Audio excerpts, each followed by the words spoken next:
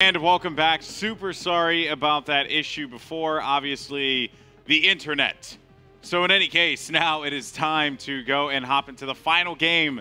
This is it. No better way to close this one out, this 2K series, than with a Search and Destroy. And of course, it's going to heat up. It's going to be a good one, guys. Let's go ahead and jump right into the action.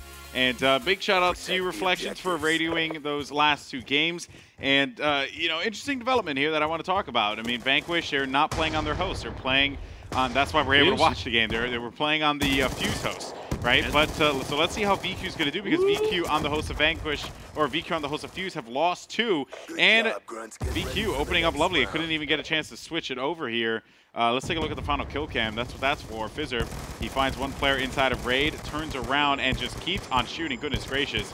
He was able to close that one out against Historify. My goodness. All right, so that's that. that's round one.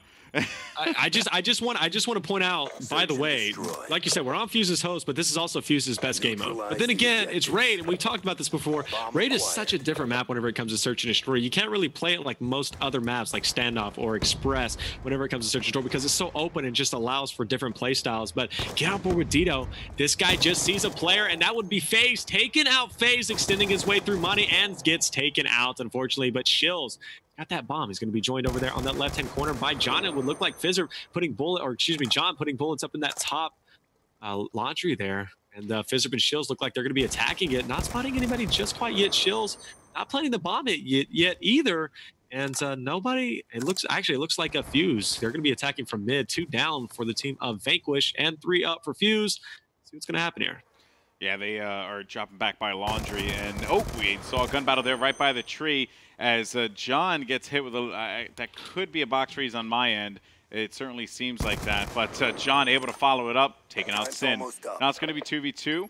And you could see that VQ, they're playing the hand-holding game. They're playing the doubles game. That's what I like here. That's what I love. This becomes a doubles matchup, right? And essentially, it's whoever has the best chemistry. And I don't know, man. I like Historify and Think 2's chances just strictly because they're on defense here. But the bomb is going to go down over by the B bomb site. This could set things up lovely. Challenge coming by Pills. And now there's going to be one more player. There's going to be Historify, and both players are going to be back by Raid. This is great here for Historify as we take a look at him. We're going to find out. He does, in fact, get spotted, though. DSR is going to come out. He's going to spot a player. Does not, in fact. As only 27 seconds remaining. There he goes. No, he does spot a player, though. And it's going to shows to the right, I think. Yeah, there. Oh, almost got away from it, but he is going to be taken out. 2-0 lead now for the team of Vanquish and Fuse. Gotta say, seem a bit lost right now. The strategies not really set in stone as they have been whenever we've seen them on Standoff and we've seen them on Express. They're not as aggressive. They don't seem as confident going into this, but it's only the second round. And mind you, this is the first time that we've seen Fuse actually be losing this early in the round. Normally, they're up 3-0, 4-0 right off the bat. Yeah, I mean, Fuse, they're the kind of team that comes out really strong in Search, and, you know, they may slow down a little bit at certain points, but for the most part, they're always strong. But now take a look here. Fizzer, he's going to go for that early spam right through the mid to zigzag. No one's going to be there, but there is going to be one player on the challenge. That is going to be a Historify, and he gets taken out with that spam right through the wall there, getting the wall bank. Bomb will be down, though. So while all that was going on, Fuse was able to set up the bomb, and now they're going to be in a great spot. Shills just could not get the read on that one. Let's see how Fizzer reacts, as they know pressure is going to be coming from open, but I'm assuming they knew that the entire time. As Fizzer gets picked off there. John and Dito and Shills. Last two left. John able to find one. He gets the pick. And looking around the corner, can John find anyone? He knows there's going to be someone behind him. Shots fired. FaZe able to come up big with that one. Dito's by himself, and that's going to do it as Fuse has managed to put one on the board. Good job by Fuse, I would have to say. But, wow, Vanquish, they certainly looked very strong there at first. I mean, and then they got caught completely off guard by Fuse with that plan. Yeah, they really did, and, you know, you got to give it to the guy who went over on B side. You know, it really distracted VQ just long enough for them to get that bomb plant off and get set up. So beautiful job by the team of Fuse there, and really starting to, it looks like, get some legs underneath them. We're going to find out, though, as Shills, he's going to take that bomb. Fizzer, he's going to be attacking mid, and it looks like could have a strong mid push. Shills, he's going to be a mid. Nade does go off, not going to kill anybody, though. Fizzer does not get a hit marker, and shots are going to be fired. 2 down. Fizzer going through. Can he get a kill? He does get, now he gets an assist. this. Now, Fizzerp, I was on board with the wrong person. Fizzerp last alive, and there you go, goes down, and there's the Fuse I know. Coming out the gate, extremely aggressive, tying up the score 2-2. And this is the map. This is it right here. Whoever wins it, man, they're going to really change up some stuff whenever it comes, well, more so Fuse whenever it comes to the MLG point system. Switching sides. That's right, and now round 5 of play here between these two talented Search and Destroy teams. I'm going to go ahead and take a look here at the attacking side and Historify more importantly as we take a look at the scoreboard at the early point of this game. You can see that Historify is struggling here, so he's my player to watch to begin to step it up because Historify has been known to be that guy that really gets aggressive and puts the points on the board there in Search and Destroy for his team. And let's see, no one dead just yet. Thing 2 with the bomb.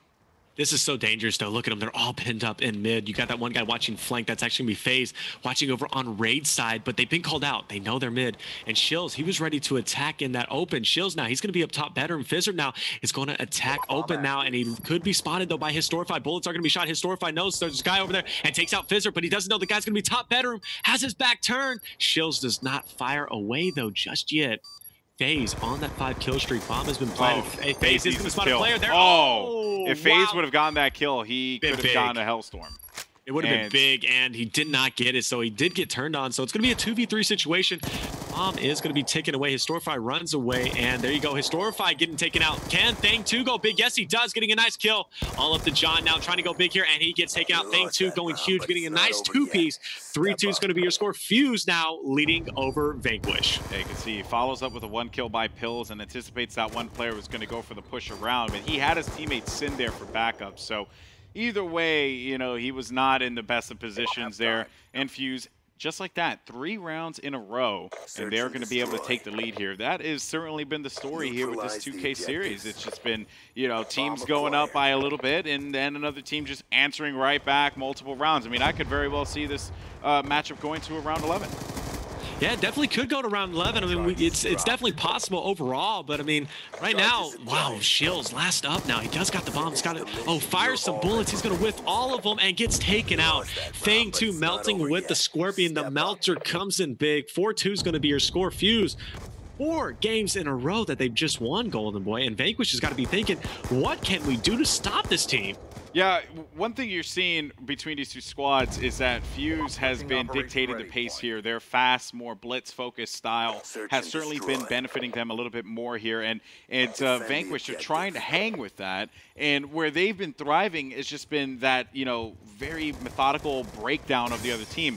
They need to get this control right back, and Fuse has just been doing such a phenomenal job of getting in the face. Not only that, look at that. They're all pinned up by the A bomb site. And Thing 2, he is going to have that bomb. That is going to get planted. Shots are going to go down. Thing 2 is going to get taken out. That's going to leave it up to FaZe. And there you see, you saw that breakdown. They were able to just, you know, take advantage of the fact that, you know what, they're going to get foolish. They're going to push up, and they're going to punish them. That is what happened. You know, use that speed and aggression against Fuse, and that's what Vanquish did there. So a great play by them. They're going to be able to make this one 4-3, finally putting one up on the board after losing 4 straight. Yeah, I mean, old tricks are old. I mean, you know, right off the bat, they went straight for A, and Vanquish, you know, able to pick up on that a little bit better as they had that one person go B, he got picked off, and then they all rotated over for A, in which they were able to pick off all 4 of them and get the bomb defusal. So Fizzerp, he's getting close to that Hellstorm, so be on the lookout for him. Actually, we'll start off with Fizzerp, as he's going to be rocking that M8 right off the bat. We see him go mid with Shills. Shills is probably going to take that advanced position. There you go. Fizzerp with his nade into Kitchen. And look at the defense from Team Fuse. 4 on A, looking for a massive flank. Yeah, and you could just see here that, like you pointed out, that flank, they read it. They read it too. You could see that they're responding. Dito is anticipating anyone to come through, and if they do push around, chances are they won't go through garage because that'll be a waste of time, right? So they're going to go out through the front, and now here comes the RC car from FaZe, and this is interesting, right? Because it's going to tell them that, you know what, they're probably focusing a little bit on the B bomb site if they have that RC car hanging out there, as you can see at the bottom right of their screen. But here comes the nade. Dito's going to get the pickup on one. FaZe was able to take out Shills with that RC car. Things are starting to break down here as Vanquish are only going to have Dito and John left alive. John with the bomb in hand. One player is going to be inside of the middle. John's going to go for the press. He is going to have to drop back there as they don't have a move. And now I would have to say that the mid is being guarded very fiercely. That's going to be from FaZe. They're opting for a B plant. And thing too, as you see on your minimap, he's going to be going top laundry, but John is going to try to shut that down right now, and it is going to spot him. He does in fact spot him. Can't get the kill though just yet. Time's clicking away. He's basically forced to get this bomb plant off, but he's going to back up. He does need to stay alive, and there you go, FaZe bringing it down. Oh my goodness, he's going for the clutch. Oh, dude, John needs to run away right now, and oh yeah, there it is. That was really close. If John would have pushed up, who knows what would have happened there, because John could have got a two-piece, but because he wasn't aggressive there, because he did not make a move, that put them now in position to losing it. So it's going to be 5-3 well, I mean, now. it was a risky play either way. I mean, damn if you do, damn if you don't, right? I mean, that's the way that you got to look at it. And John knew, like, I need to get this plan off with the players in too close a vicinity. I'm running out of time. I can go challenge, but if I don't get it, then I'm going to feed them a kill. So there's just a lot to be had there. And, of course, while it's unfortunate, I mean, at the end of the day, you got to do what you got to do. So now looking here, John is going to be my player to watch, as he's currently going to be 5-4. Pretty even game there. Historify stepped it up quite a bit, but FaZe with that early pick, you're going to see 2 down. John able to pick up another, and Think 2's able to take out Shills. That's going to leave it into a 3v1, wow.